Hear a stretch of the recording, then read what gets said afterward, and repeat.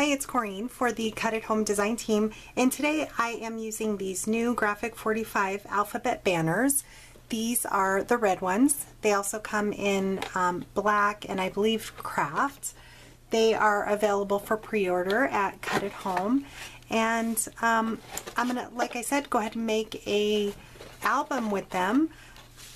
This ribbon comes with it. This is a beautiful ribbon. I'm using some Graphic 45 papers and I've cut them apart. I'm using some from Enchanted Forest, some from Cityscapes. I love that Graphic 45 papers all tend to coordinate regardless of the paper line that you're using or the different collection that you're using. I also will be using the Spellbinders Nestabilities die label 17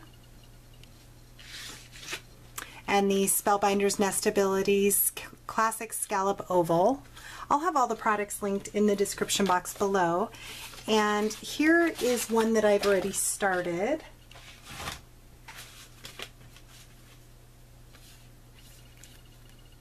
I'm spelling out the word family, and I'm adding some craft cardstock to the back of it and a frame in black, and also some from the pattern paper.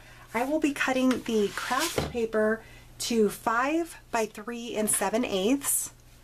I'm using my We Are Memory Keepers corner rounder in the 1/2 inch to round the corners, and I will be going over these in black soot. So I'll go ahead and put the video in fast play as I finish it up. I did save 2 of them to do on camera. I doubled up this frame so a picture can slide behind it and it's thick enough to have a little bit of dimension to it. So I hope you stay tuned and we will embellish this album. Thanks for stopping by. Check out Cut at Home's blog for all the information.